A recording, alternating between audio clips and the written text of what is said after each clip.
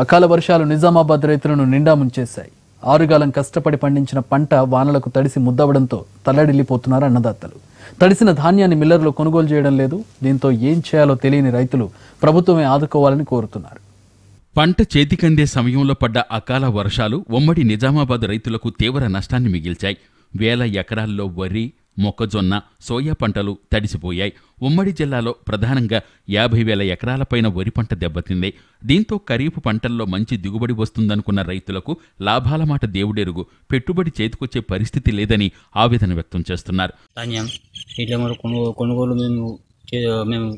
మాకు అవసరం లేదు, తడిసిపోయింది, ముద్ద అయిపోయింది చెప్పేసి వీళ్ళంటారు. మరి మా పరిస్థితి ఏంది? మరి రైతులది దాని మీద పట్టించుకొని రైతులకు మాకు ఏం న్యాయం చేయాలని మేము కోరుతున్నాం. 32-35 దాకా ఖర్చు వస్తున్నది.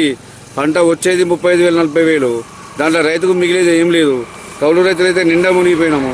మరి దీన్ని దృష్టిలో పెట్టుకొని మరి పిల్లలకు కాలేజ్ ఫీజులు కడదామన్నా, స్కూల్ ఫీజులు కడదామన్నా కానీ డబ్బులు లేకుండా మాకు ఈ కైకిలకి ఇబ్బందితోనే కూలీ వాళ్ళకి డబ్బులు కోసమే మాకు కష్టమవుతున్నది.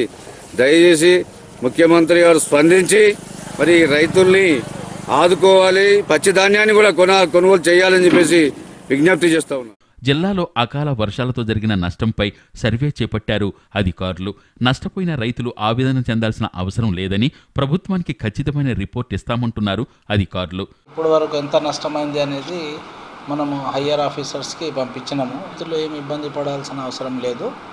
మొత్తం సర్వే చేసి డైలీ వైజ్ బేసిస్లో కూడా డైలీ రిపోర్ట్లు, ప్రిలిమినరీ రిపోర్ట్లు సబ్మిట్ చేస్తూ ఉన్నాము. పంట పొలాల నష్టం అటుంచితే కొనుగోలు కేంద్రాలకు తెచ్చిన ధాన్యం కూడా వర్షాలకు తడిసిపోయింది. దీంతో చేసేదేమీ లేక వాటిని ఆరబోసుకుంటున్నారు రైతులు. తడిసిన ధాన్యం కొనుగోలు చేయడానికి ముందుకు రావటం లేదు మిల్లర్లు. ప్రభుత్వమే ఎటువంటి ఆంక్షలు లేకుండా కొనుగోలు చేయాలని కోరుతూ ఆందోళన బాటపట్టారు రైతులు. మరోవైపు ఉమ్మడి జిల్లాలో ఆరుతడి పంటల పరిస్థితి కూడా దారుణంగానే ఉంది. మొక్కజొన్న, వేరుశెనగ, ఉల్లితో పాటు ఇతర పంట పొలాల్లో వర్షపు నీరు నిలవడంతో మొలక శాతం తగ్గే అవకాశం కనిపిస్తోంది. ఇలా అన్నదాతలకు మేలు చేస్తుందనుకున్న వర్షం కాస్త రైతన్నల ఆశలపై నీళ్లు చల్లింది.